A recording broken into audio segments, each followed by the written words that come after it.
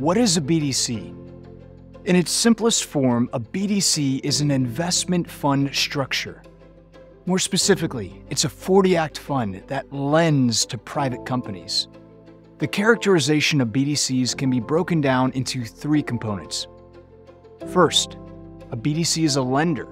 It raises capital from institutional and retail investors and lends or invests that capital into private companies.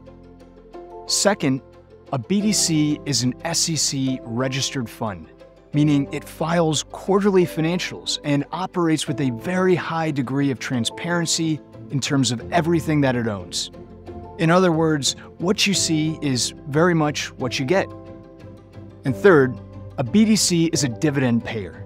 BDCs are required to distribute roughly 90% of their investment earnings to shareholders in the form of a dividend.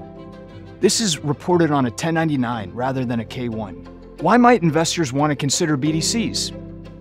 BDCs are essentially vehicles that provide access to the private credit asset class. And there are three key reasons investors tend to focus on this industry.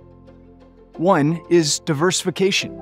The directly originated corporate loans found in BDC portfolios tend to generate returns that are less correlated with traditional stock and bond portfolios. This low correlation, coupled with the historically low volatility of the private credit asset class, offers an opportunity for investors to increase portfolio returns without increasing risk. Another is dividends. BDCs pay their returns in the form of a cash 1099 ordinary dividend, and many investors value that quarterly or monthly payment as part of their investment portfolio. And a final reason many investors turn to BDCs is the potential for downside protection.